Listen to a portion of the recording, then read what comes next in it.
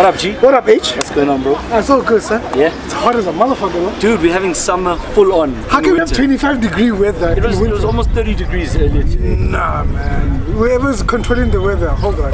Like, chill a little bit. Yeah, man. So where we at, dude? Episode 29. Episode 29. Episode 29? Yeah, we going, eh? Yes! It's quite far. One more to the dirty 30s. To the dirty 30s. Yeah, man, and if you can see, I don't know whether you can see in the background right now. So where we're at is at the Hector Peterson Memorial in Orlando. It's pretty dope for it to be, you know, our first guest. Dude, there's so much that works with where we are right now and how it worked out, man. So I mean, for the youth, we do everything about youth. June 16, you know, it's what it's up. Yeah, Hector Peterson, what he fought for. I mean, what everything, you know, what they stand for with everything. Dude, like, it's so befitting. So yeah. That's where we are, that's where we at. Yeah.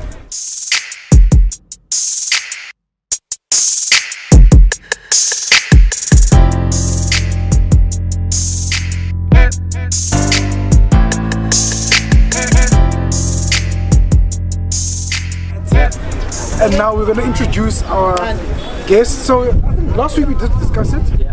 That we're going to be introducing guests on a weekly basis, but not just any guests. Yeah. Entrepreneurs doing things in their own space. Entrepreneurs doing big things. Big things in their own space. And remember, we told you guys who are not orthodox and who don't fit into the box, our first guest is exactly that. Yeah. So without further ado, let's bring him in. Mr. Thami! Mr. Hungry! Hey, what's up, my boy? What's up, my boy? KB! We've been talking about having this conversation for quite a while right now, man, dude. So I'm glad we actually made the time to get together and have this little chat. You're officially the first guest in the new format of the show. No pressure, no bro. pressure, no pressure. Tell us a little bit about yourself. You know, who is Thami? Where are you from? Why is this such a special place that we're sitting in right now? Thami Baqwa, known as Busta. Yeah, so Busta. That's the other thing, yeah. Grew up in the streets of Orlando, West Soweto. I just have a love for business, guys. Love for business. Yeah. I think it's in your blood. It's who you are. It's who I am. Yeah. If I could take it back, it started from primary school. I used to sell, maybe no one knows the story, not even you. I used to, I think it was in grade 4, me and my friend used to do dough and sell pizza slice for 250 a slice. Jeez. That's way back. So now you're talking about 20 years ago at least. 20 years ago maybe. Yeah. Just that there. So the business has been in your blood for a long time. For the longest time. I knew that it wasn't me, but I knew that I just needed a push in the right direction, if you get me. Yeah, for sure. Yeah, the right direction. Okay. My second business, I think, was a tutoring company. Yeah. Yeah? We used to tutor maths, literacy, physics, life science, accounting, economics to grade 10, 11 and 12. I was only 18 or 19. So you were just out of high school as well? Out of high school. Yeah. My first. So the knowledge is still fresh. Yeah, knowledge is still fresh. Yeah. So because you know, after you leave high school, that knowledge just goes. Hey, bro. It takes a major nosedive. I was like, okay. So you made that into a business as well? So like, I had friends from Wits. Yeah. They were doing accounting and stuff. Physics was like, I can see a market in this thing. So how about I take my friends, I hire them, and then I get students around from this area, Orlando West, high school, it was a hustle first. Yeah. But eventually it all fell into place. Jeez, man. So you were already employing people over 10 years ago, bro. Yeah. Like, how does that feel, dude? Like, you've technically been someone's boss for, what is it, like a good 10 years at least? Yeah, because when we first started with this company of tutoring, the first time I paid someone, it was some guy from Zimbabwe. He used to tutor geography. He was an old man. I was like, what the hell am I doing now? I'm his employee actually. Yeah. I paid him, I think because I used to pay him 500 rand. Yeah. Per week. Wow. Per week. So 500 per week. Yeah. 500 per week, you know. Jeez, cash. We've gone from clearly the pizza in the school days Pizza, and the pizza doughs, catering, and then now to tutoring. and then so that ends you up sort of, you're out of high school right now. Yeah. What happened then? Did you follow any studies? Did you go and study, or was your plan always just to go down the business route? What was the next step in your journey? My plan was always to go via the business route. Okay. But it wasn't, I won't say it wasn't easy. Yeah. From I used to own a shop there in Zola, Yeah. Deep Zola. Yeah. Didn't work out. I bought stock with maybe 40,000. Yeah. Didn't work out. I left everything. I bought sound, stage tent, couches. So now you're moving into eventing already. Now.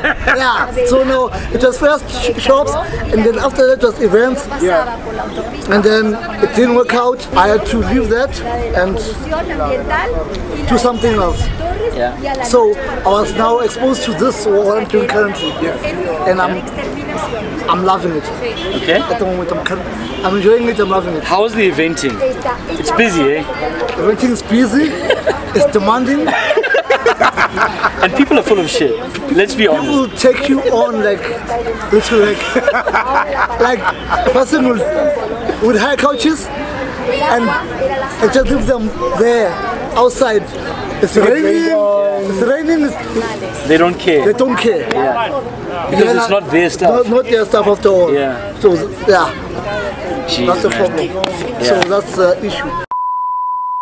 And we're back. Events was taught me that it's hard. It's hard to be in a business when you're young and just starting in the business. It's quite difficult because especially when it comes to big businesses, how to hire your staff, they will screw you over, like literally screw you over. Yeah. I know one big guy who messed me up big time. Yeah. I never wanted to do this event business ever again. Yeah. Ever again. So where are you now with the eventing business? You completely out of I'm that? out of it. Is it? Done.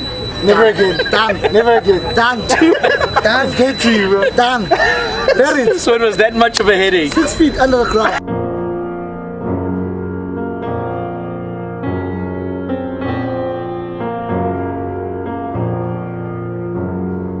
What's cool is I think that it probably taught you a lot of lessons. I think you picked up a lot of lessons, not only just from an eventing point of view, but from running a business. You know, my motto, I think it's the one that pushed me, because my motto is the triple E: exposure, expanse, expectations. So in that, me being exposed to that environment of business and stuff, it made me a bit stronger, it made me more exposed, and it changed my expectations. Or maybe my expectations were just like in the middle. Now like they're up here. Now they're shooting through the sky. Shooting through the Say sky. that again, Busta. That's powerful, dog. Triple E is what? Exposure, expanse, expectations. That's powerful, bro. Yeah, you see, now we're spitting bars. Now we're dropping bars, man. Now it's black the season. We started. Black the season, we're in man. the season right now. Your experience with your pastors. Yeah. So that's what led you into exactly where you are. True. Where are you now? What are you doing? What is Busta doing? What is Busta doing? Busta has opened the company. We are friends. We are fine. We are friends. Awesome. Okay. So you are fine. How are you? I'm fine. Oh, we are fine. We are fine. Interesting name, because I mean, you know, actually the meaning of fines, where does that come? Or is it a play on the word? Or Play with the words. We basically do traffic fines, mediation. Okay. So what we help you with is traffic fines, safe ownership. Vehicles. Vehicles. We help businesses. Help individuals. Yeah. Individuals as well. Yeah, that's it. Okay. So you said traffic fines. Traffic fines. So what do you do with the traffic fine? When you say mediation, what do you do with that? So let's say I'm your customer. Okay. Right? Or Gabe is your customer. He's the one who drives that. Let's say I've got 5 tickets. Welcome. Yeah, fines. Welcome to your fines. I've got 5 tickets that I've received over the past year and a half that I unpaid. Okay. So what do I do? Do I come to you? You come to me. I used to work at GMPD, the inside offices. Okay. So I got to gain knowledge of the fines that are regular and irregular fines. You guys don't know it, I only know it. So that's my business. So you can't tell, we can't share that. There's some things we can't share. that's how- So there's a difference. So there's regular and irregular fines. That's how I make money. Yeah. That's how it. That's your hustle. That's my hustle. The rest is the secret That's sauce. done. Done. Yeah, that's like the secret sauce in the recipe. Okay, Yeah. that makes sense. Bro. Fair enough. Yeah. So I check which fines can be cancelled and which fines you have to pay directly, and then I'll try and help you there. Sure. Yeah. Okay. So do you do any sort of negotiations? I know that at times, you know, fines will go to a warrant of arrest or do you deal or summons or like how do you do you deal with things at that stage of the? Let me start from the beginning. There are different kinds of fines. Okay. Namely 3. Okay. The speed fines. Okay. And Which a lot of you people have. Yeah. I don't actually I'm sure don't you have. actually don't. I'm sure you have. I actually don't have speed fines, bro. I'm good with the speed fines. And then there are handwritten fines Okay. where you They stop. Yeah. they stop you. Then they bring out the pad, bro. They Yes. They huge pad. Yeah, and then they And waste once 30 it minutes starts- of your your day. time. And once that starts, it's over. Bro. It's over. The ticket is done. And then there are the parking tickets. Okay. The way you get it on your windscreen. Yeah. When you're parking at the wrong The place. wrong place. Then So let's say I'm driving your car. Yeah. And I speed with your car. The fine automatically comes to who? To you. To you. Because you own the car. To you. But I wasn't driving. You weren't driving. So you can come to me, okay, to the company, and you can transfer the fine to me. Oh, shit. That makes sense. Okay. But yeah. the handwritten fines, I think those are the ones that a lot The of handwritten people are- fines, I can also help you with that in a certain period of time. So It can't take like 5 years. so I all can't of take 5 years and come to me after 5 years like, help me out. obviously, so everything I guess is time sensitive, as with everything. Time- So you should true. do it because also you can't renew your vehicle licenses if you have outstanding fines and stuff like Yeah. that and summons on your name. Yeah. Is that something else that you guys can help with? If I'm looking to relicense my vehicle and get rid of the fines and clear all of that stuff, is that something that We Are Fines We are fine. can do? Can do that. Yep. We'll save you time Okay. because Firstly, because you don't have to do it. You don't have to You don't have to be You there. have to be You have to, it's a headache for a lot of be people. there, queue in, and they tell you you've got like 1,000 fine, you have to go back and hustle for pay cash. there. No, we just done for you. You bring the fine to you, like, okay, Henry, These are the fines. yes, here's the fines. Yeah. How can I help you? And then we alert you a month before your disc expires, Okay. and then we do a disc on your behalf, Okay. and then we bring the disc to you, and then you give us the fine, The payment, yeah. the payment for the disc. So you're actually offering an ongoing service, Ongoing service, of making life easier. Easier. Especially with cars, a lot of for me it's like a lot of females don't really like car admin. They don't want to deal with fines. They don't Dude, want to deal it's- with. I don't even think it's a female thing, Gabe. Everyone. You know how I don't mind it. Do you know how I know when my license disc expires? When it expires? No, when I get stopped in Only when they stop you. Only to stop you. That's when I find out. So what We Are Fines are doing is clearly just making life a lot easier. I think a business is always trying to get something and try to make it easier for the customer or the client. Sure.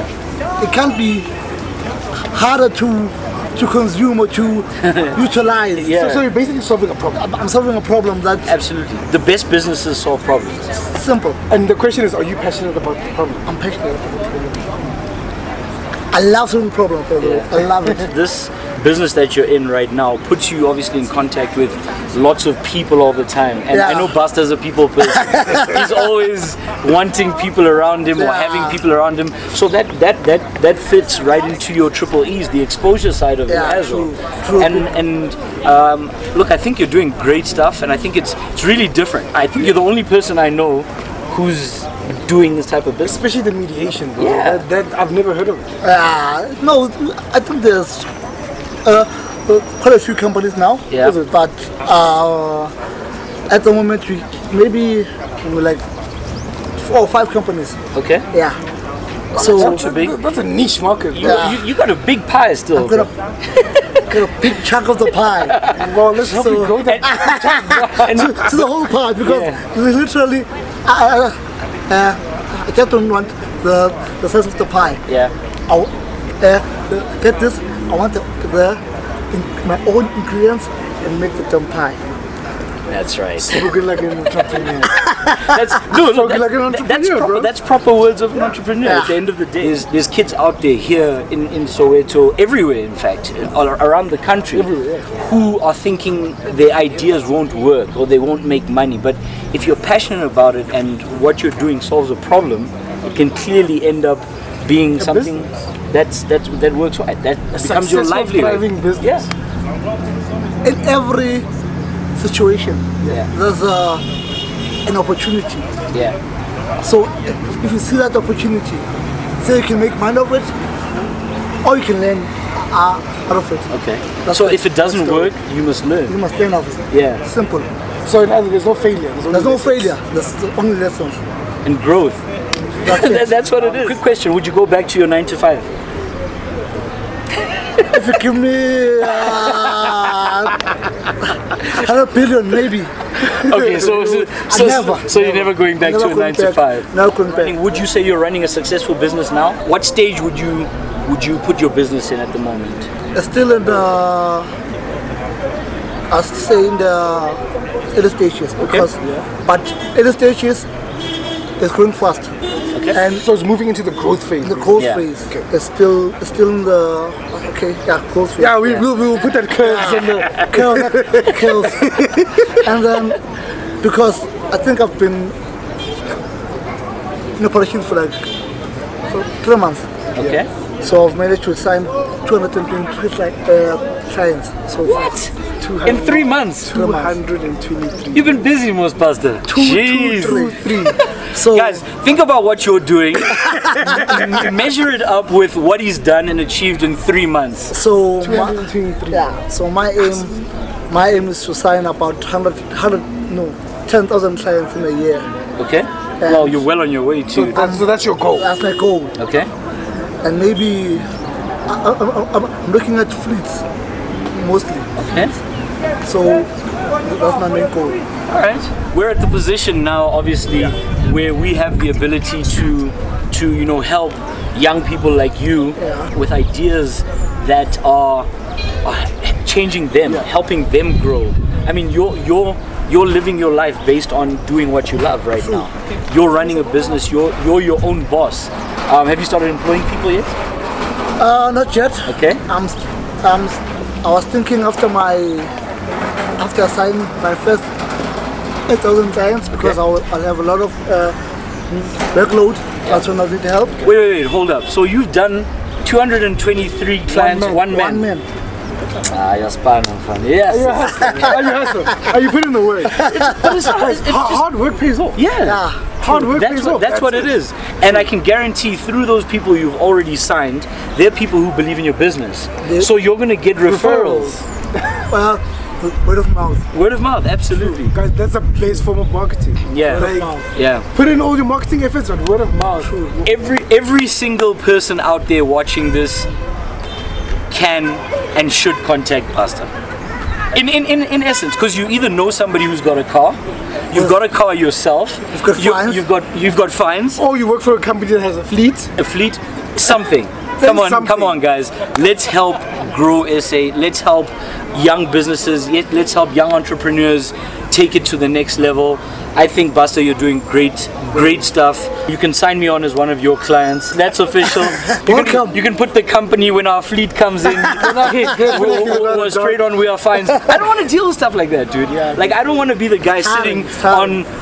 Now I need to go and renew the license disc for the truck so that we can have camera equipment out and for the trailer. No, dude. I just want to work. Bro, I want to do what I do, so other people can do what they do. Exactly. And I do what I do. So you do what you do, I do what I do, and everyone is happy. And everybody wins. Everybody wins. Everybody eats. Everybody eats. Everybody eats. Just to wrap it up, we're gonna have obviously Busta's contacts in there. I'd like to say shout out to you, bro. Big ups on what you're doing. Big ups on the hustle. Congratulations on getting this far.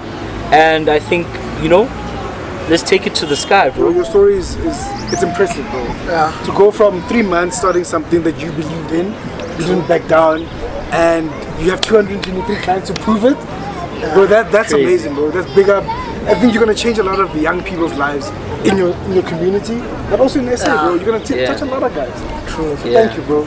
Thank you for it. I want to be flying out of Joburg and see that We Are Fine's billboard at the airport, bro. It's just gonna be here somewhere. Yeah, well, let's start here at home, bro. let's start here at This is home. where we grew up. You see that Soweto tower there? One of those towers need to have a little. We are fine. Very soon. Call Busta. Soon. We're gonna push your business as much as we can. Thank you very much. Let's grow business, bro. Let's get people talking. Let's get people motivated and able to do things. And yeah, look at people like you and believe that you know it's possible. It's possible. It's possible, guys. Yeah. Not every door that's closed is locked. Just so keep knocking. Keep knocking. Keep knocking. Kick it down, bro. Keep knocking. Keep knocking. It down, keep knocking. I'm just not opening. Kick the door. There you go. You heard it, and I think, dude, that's a perfect way to end. Kick the door.